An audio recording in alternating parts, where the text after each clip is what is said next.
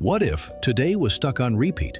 Imagine this, you wake up, same alarm, same people, same news, same sky. You try to change things, but no matter what you do when the clock hits midnight, today resets again and again. What if today was stuck on repeat? While it sounds like a sci-fi movie, the idea of a time loop actually forces us to ask deep questions about how we experience time itself. According to Einstein's theory of relativity, time isn't fixed, it's relative. Fast movement or strong gravity can literally slow down time. But a time loop? That would break everything we know about thermodynamics, especially the second law, which says entropy or disorder must always increase. In a loop, the universe would have to rewind every molecule, every atom. Exactly. No memory, no change. That's basically impossible, unless we're in a simulation. Some physicists and philosophers have explored this. The idea that reality could be a loop inside a larger system, or that time, as we perceive it, is an illusion. So what would happen to you in a loop? Would you grow wiser or go insane? Would you fix your mistakes or repeat them forever? If today repeated endlessly, would you change anything? Subscribe for more science that bends reality.